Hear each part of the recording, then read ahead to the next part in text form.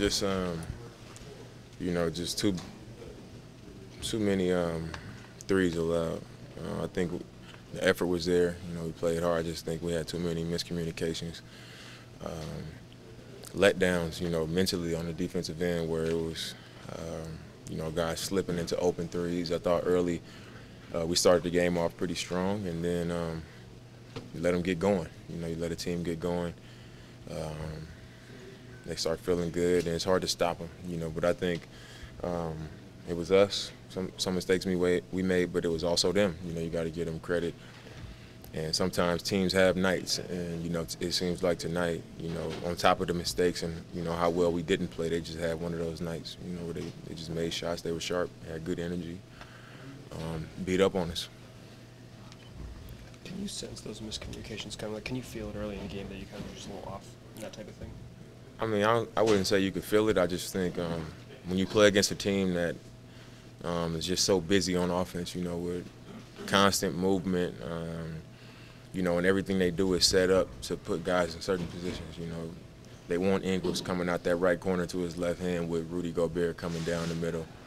So if the big comes over, it's a lob, and if he doesn't, he's going to a strong hand to make a layup. If the weak side guard comes in to help the big so the other guy can stay in front, the big can stay in front of the ball, then they throw it into a single side three-pointer in the corner.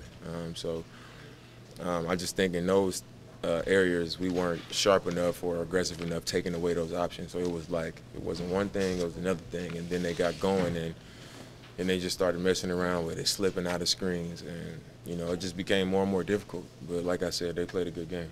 We'll see them in a few days. Teams have been shooting the three really well. Do you chalk that up to luck, or do you guys think you can do something better on the defensive end, or the percentages seems? I mean, we've given up a high percentage of threes, and they've shot them well. But it's the NBA. I mean, I don't know how much you can say is luck. It's the NBA. If you give up those looks, guys are going to make them.